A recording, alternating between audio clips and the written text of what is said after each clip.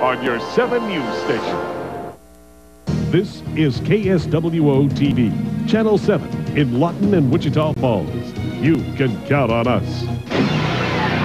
Those late-night storms caused power outages and street closures overnight in Lawton. We'll tell you what area to avoid as you head out on the road this morning. Plus, after the string of home invasions in Wichita Falls, people are still worried about the safety of their homes. But a new invention may protect you. We'll tell you about the ultimate lock. And the severe storms have moved out, but the chance of rain is not over for some of you. I'll tell you where and when we're expecting it today in your Skywarn 7 weather. It's Wednesday, October 3rd, 2007. Welcome to Good Morning Texoma on 7 News.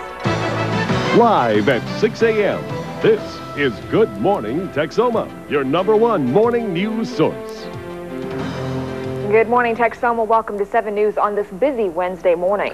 Here's what we're working on. We have more on overnight power outages and street closures in Lawton this morning.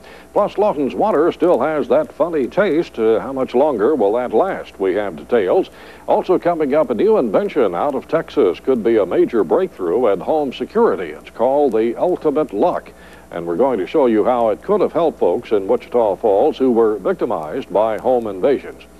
And also, we're talking about the latest on gas prices across Texoma. Find out who's buying the cheapest gas in the area. We'll get to all that in just a moment, but right now let's find out what's in store for our weather this morning after a stormy night. Good morning, Kim. Well, good morning. This morning is a lot more quiet than it was last night. Things are starting to dry out. However, as that cold front that brought the stormy weather stalls in North Texas, we could see a very slight chance for some isolated showers and thunderstorms this afternoon. We'll talk about that in just a while, but let's take a look at our temperatures. It has dropped down to 67 degrees in Lawton, 66 in Altus, but still in the 70s in Duncan, Wichita Falls, and in Vernon, where that cool air hasn't quite reached your area just yet, and it's 72 degrees in Graham, where that cold front hasn't even moved through yet. Today's forecast calls for temperatures around 71 degrees at 9 o'clock, scattered clouds throughout the day, 81 degrees by noon, and then this afternoon it will be another hot day, temperatures around 88 degrees, so it's going to be a little warm on the warm side with a few isolated showers and thunderstorms in North Texas, and we'll talk more about that coming up. Okay, Right. Kim. Thanks, Kim. Right.